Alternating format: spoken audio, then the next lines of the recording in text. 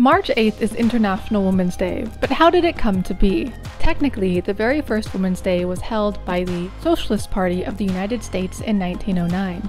However, it is more prominently linked to the Second International Women's Conference in Copenhagen, Denmark of August 1910. There, Clara Zetkin, a German feminist, would become instrumental in establishing International Women's Day as a prominent celebration, the following year garnering over 1 million women celebrating worldwide.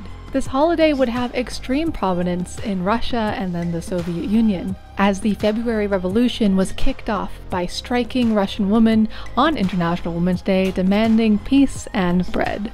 Lenin then declared International Women's Day an official holiday after the October Revolution, thanks to the urging of his Commissar of Social Welfare, Alexandra Kollontai, a feminist heavyweight in her own right.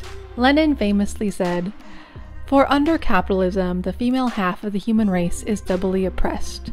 The working woman and the peasant woman are oppressed by capital, but over and above that they remain in household bondage. They continue to be household slaves, for they are overburdened with the drudgery of the most squalid, back-breaking, and stultifying toil in the kitchen and the family household." From these origins, International Women's Day has only grown in prominence.